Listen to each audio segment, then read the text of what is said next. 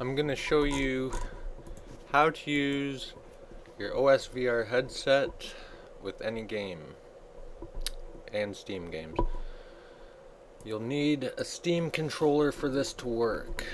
You need a couple programs and I'll show you how to get them and what to do. So I'm going to use my OSVR headset to play Counter-Strike Source. So first of all, I'm using the OSVR headset. You need a program called Vireio Perception, and it could be found at this website. This should be located in the comments in the description. So we're going to go to the website, and we're going to, if you don't use the link, it's located in the downloads, and then Vireio Perception, and then we want to go to number 3 here, and I downloaded this one. So you click download and you'll get a WinRAR file that you want to extract. So you take this folder and extract it somewhere on your computer. I've already done that, and it is right here. I'll open a new one to show you the actual steps I took to do it. So I'm going to take this, drag that into there, close that, open up Perception. Okay, you want to go to instructions and open up the live manual. When you click on it, it will take you to this website.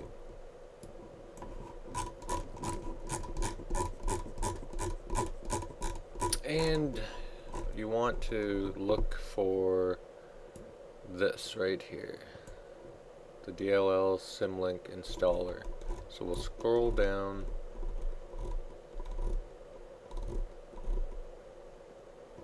and it's basically saying the old versions you had to copy the DLLs.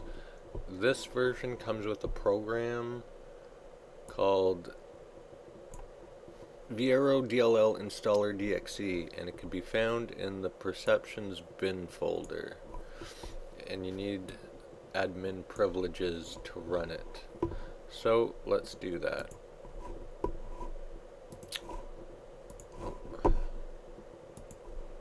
Go into the bin folder and we find Perception DLL installer.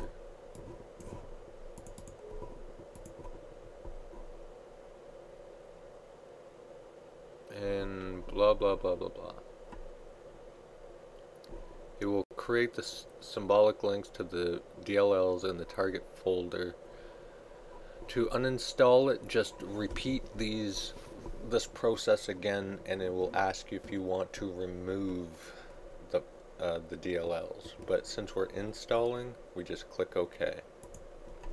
Then it comes up with the folder or the location that you want to install. So I'm doing Steam Apps, Common, Counter-Strike Global Offensive, and we're looking for the exe, the executable. So CSGO executable is found in the Counter-Strike Global Offensive folder. So when I click OK, everything should say installed. But if you get an error message saying the game cannot be found, then we have to edit a file. So let's go back to config and go to profiles, XML, and open with Notepad++. And what I did is I took the default, so I'll take the default one, copy it,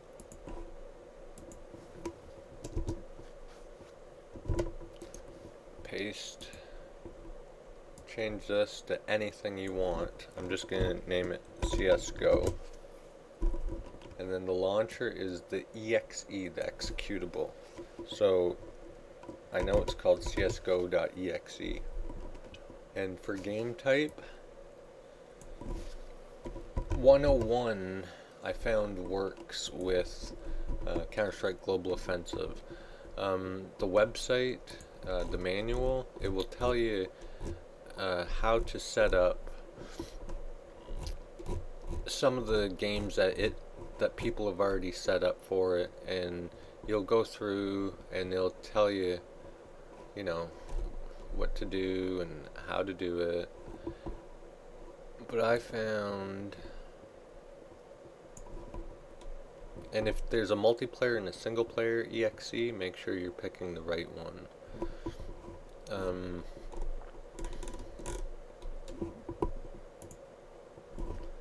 So the 101, if you need to know any of these game types, just go to the manual, and they should be in the manual. If not, go to the website, the forums, and you should get some help. But for all the Steam games, like Half-Life 2, Portal 2, and all those, the Valve engine games, Steam games, Valve games I should say, you need to add, it's roughly in the hundreds. All the other games, you'll notice that they're a little different. But just put this and click save. Now close it. See, this is my one from my other folder, or from this perceptions one, because it's the same thing. I'm just showing you how to actually do it. So this is actually this one here. So you'll notice that it added all this other information after I've ran Counter-Strike Global Offensive. It basically takes that, puts it to the end, and adds all this stuff in between. Don't worry about all that. It does that itself. So as long as you change that CSGO, and 101, and that's right there, that should be good, and it should be good to go. So since I already have this one already set up, I'm going to use this one. And go back to the bin. Now when you run this, you should have no problem. You won't get that game not found message, because it had to been added to the config, and now it will be able to see the game and say, okay, now I know where you are, and you won't have a problem. So you go ahead, install it, and it'll say, yep, found. Okay, good to go. It's installed properly.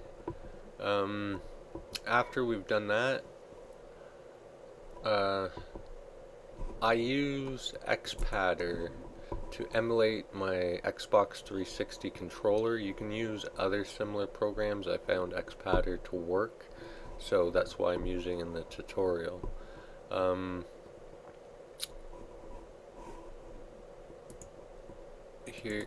Here's my layout for Counter-Strike Global Offensive. I walk around with this joystick.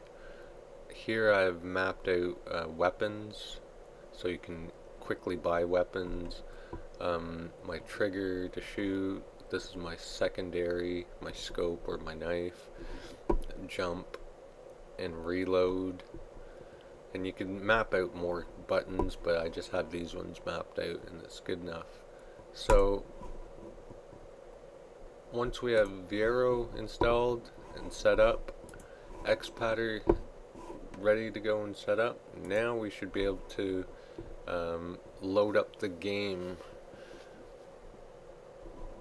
So let's go over here. Make sure my Steam controller is turned on right now. I'm just going to switch to my camera. So there we go. There's my camera. Here's my headset with the Steam controller sitting on top. And I'm not gonna wear it fully, I'm just gonna place it on my head. Just like so. So I can still use my eyes to look around. And I need to show you this way because it doesn't want to capture the game properly when I go to play it. So let's run Perception. I did not run any other programs. I am not running my VR. STEAMVR is not running, and I'm not using any programs other than this program here. Now that it's running, I'll switch back 1 second.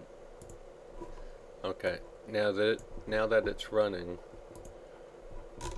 it may open up and be disabled or side by side. You want to scroll down and do the DIY Rift one. This one, since there's no head tracking, we just put no tracking because we're using the Steam controller, the gyro that's built into it. If we look here to my pictures, see there's in-game, when it splits screen, there's my headset, maybe.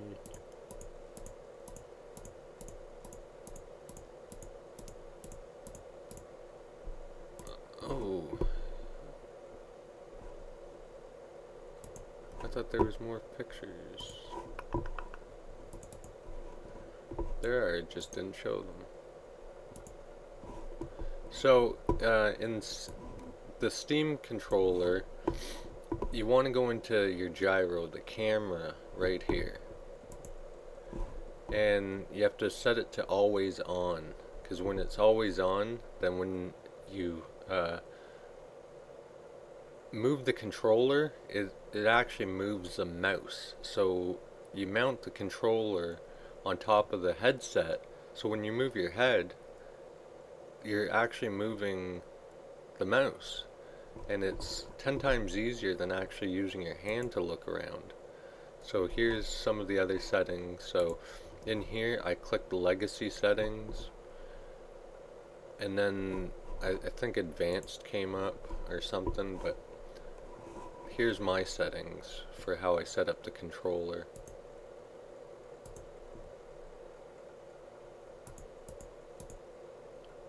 And other than that, let's get to it. Checking, yep, my controller's, Steam controller's on. So this is running. I'm gonna minimize it. Gonna go back to my camera view, and here we go. I'm going to run the game, and I'm using my Xbox controller. See on the screen? Wait. Where's my mouse? Oh, there's my mouse.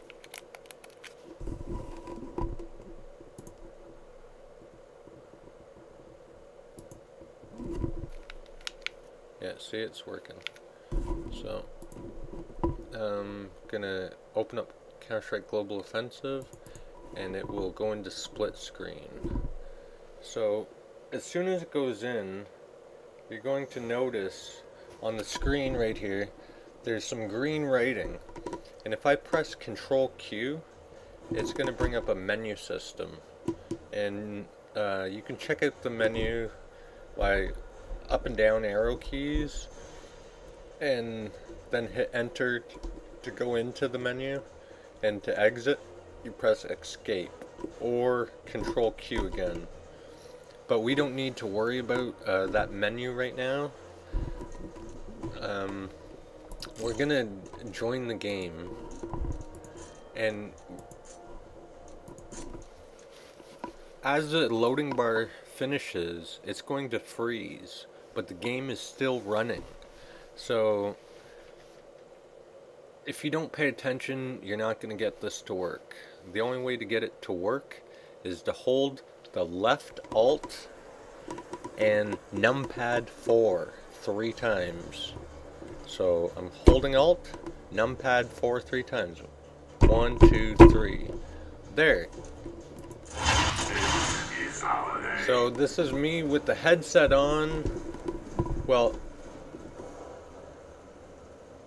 it's actually on my head like this. And as I move my head around, I don't know if you can see this, but as I move my head around, it's moving in perfect timing. And if it's not, then you could go into your Steam controller settings and fix it. So you walk around with your controller and you shoot. And obviously I'm not playing right now. I'd have to have the headset on my eyes and standing up, because when I'm standing up I can actually turn my body, which turns the controller all the way around, so it feels much nicer while I'm standing up.